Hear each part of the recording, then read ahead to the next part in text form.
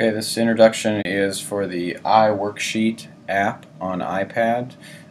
This app is available on the secondary carts, so on the middle level, as well as the high school iPad carts, and is available, I believe, on the teacher iPads for the middle level and secondary level. So it's up here at the top, iWorksheet.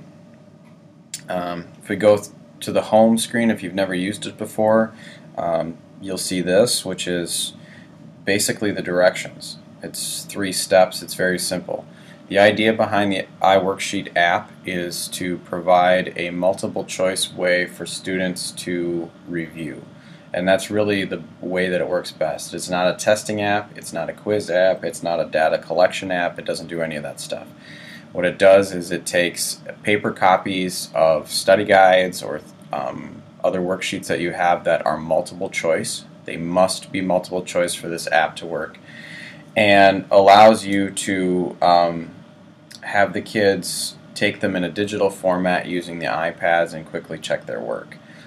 It works best probably for longer study guides, for say unit review or perhaps even semester review, where you're going to have a series of questions, and rather than having kids fill out the entire study guide, turn it in, and then have you grade it to figure out whether or not they got the answers right, or spending class time to go over it, they can fill in the answers here and then check their work.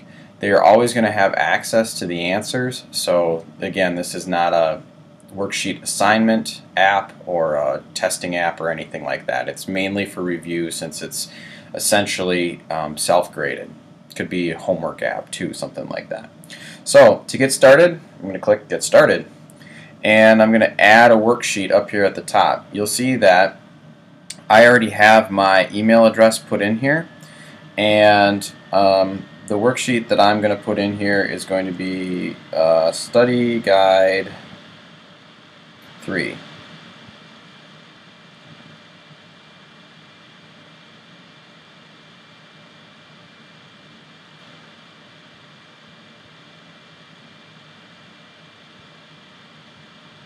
Okay, and then to get my worksheet into the system,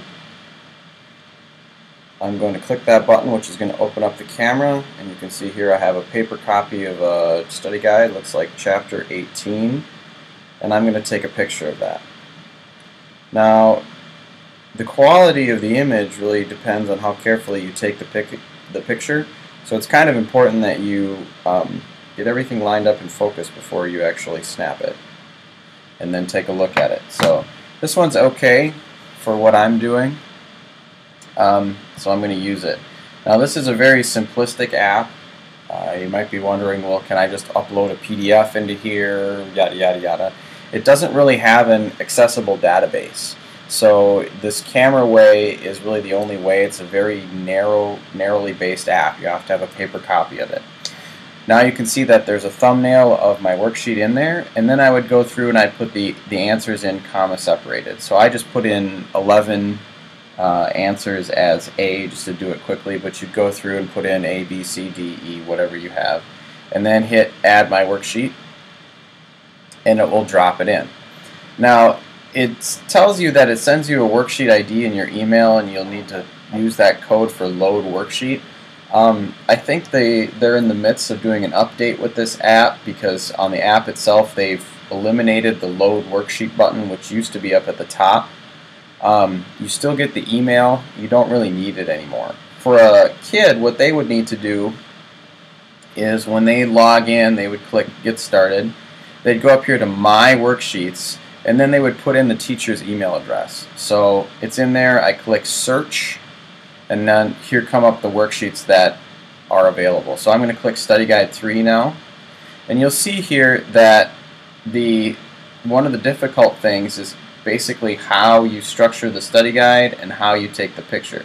Unless you reduce the file size, you end up having this kind of scroll thing if you have your letters split up. So sometimes it's easier if you either reduce the file size of the image that the camera is taking, which you can do from the settings, or you're careful about how the questions and answers are set up, that sort of thing.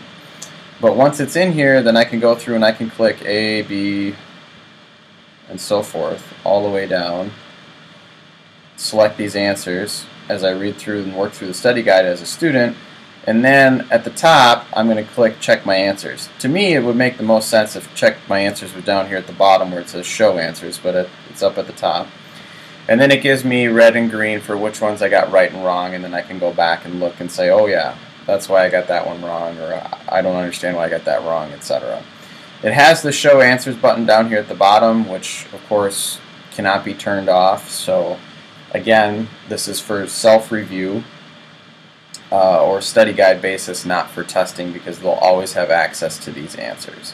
But the usefulness is essentially having, if you have a study guide that's, say, 20, 30, maybe even 40 questions long because it's the end of a long unit or the end of a semester, it allows kids to work at it, reviewing at their own pace, and then check their work and focus on the ones that they got wrong.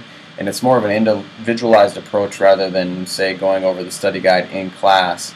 But you can see that the limitation here is it has to be multiple choice. So for some classes or some subjects, this will work better than others. So that's the iWorksheet app.